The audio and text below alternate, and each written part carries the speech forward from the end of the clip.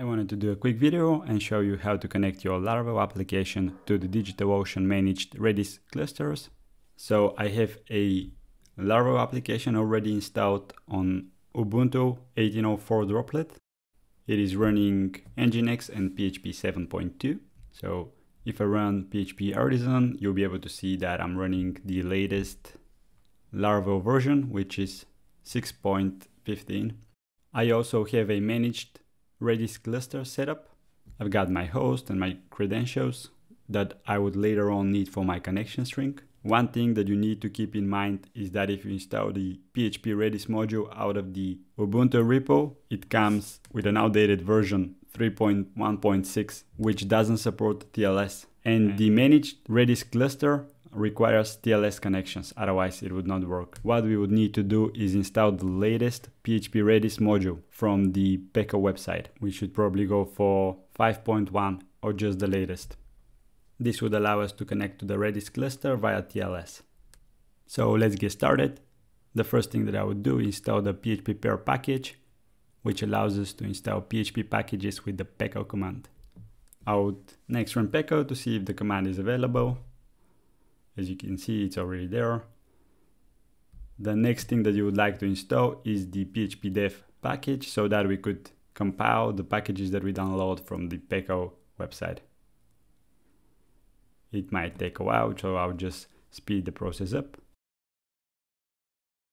Let me clear my screen. And next we'll use Peko to install the latest Redis module.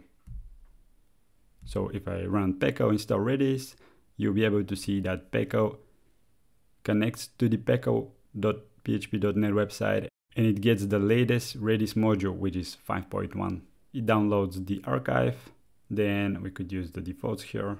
After that, thanks to the PHP dev tools that we just installed, the new package would be compiled. I'll just speed the process up. And now to enable the Redis extension, we should just add this line to our PHP-ini file. Let me go ahead and copy this, quickly clear my screen, then open the PHP-ini file. As I'm using PHP 7.2, the location of my PHP-ini file is as follows: etc php 7.2 fpm PHP-ini. And if I go to the bottom of the file, just add a small comment that it's Redis, and then I'll paste this in here. Let's go ahead and save that, exit. One last thing that we will need to do is quickly restart PHP-FPM. Let's check the status and make sure that it's running. Now we can go ahead and proceed with the Redis configuration. So I would update the Redis host.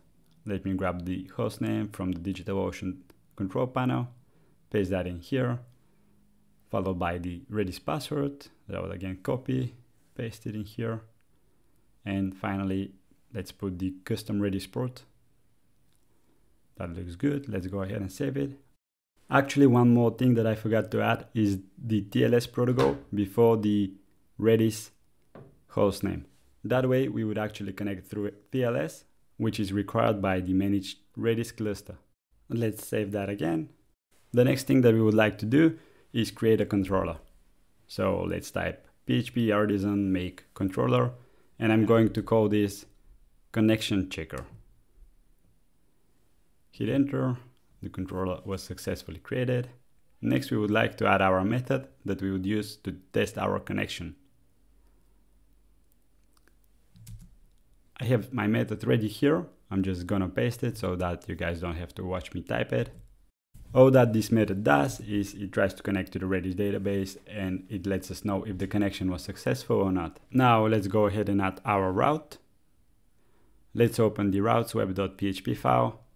Go to the bottom and let's do a get route for /redis, and let's put our controller here, followed by the name of the method. Save that and exit.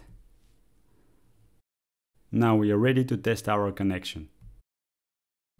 I'll just go to my browser, visit my IP and type /redis. Let me just type that correctly. Okay, so we're getting class Redis not found. That's because I forgot to import the Redis facade. Let's go back to our controller and let's put the Redis facade here. Quickly save that, go back to our browser, hit refresh, and now we should be able to see a successful message.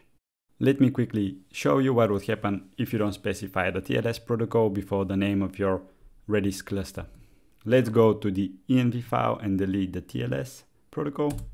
Save that, go back to our browser and refresh, and you can see that we're getting an error. That is because the managed Redis cluster supports only TLS connections. I'll revert that change and put the TLS protocol back, save that, go back to our browser, hit refresh, and we are able to connect again. And this is pretty much it. This is how you can connect your Laravel application to the DigitalOcean managed Redis clusters.